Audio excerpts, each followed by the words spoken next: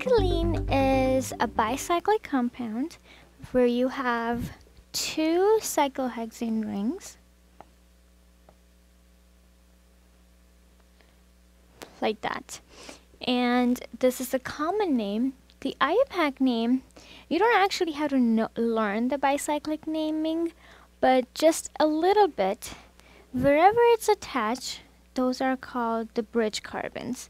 So you can have, you have two different rings, and these two bridge head carbons are joining them.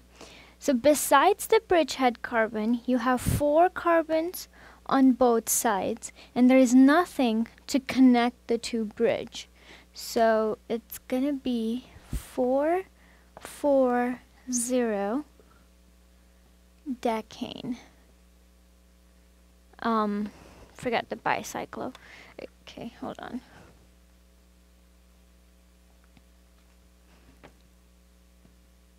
Bicyclo decane. That's how you would name it.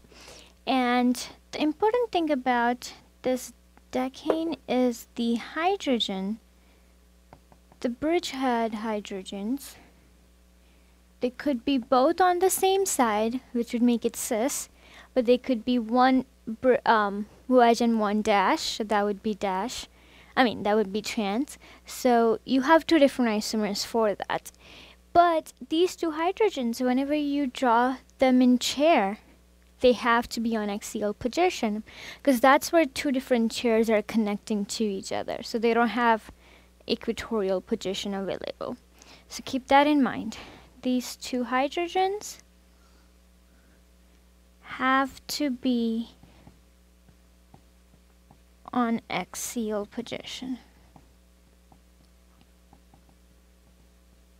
This is for exam purposes. Sometimes he has questions like that.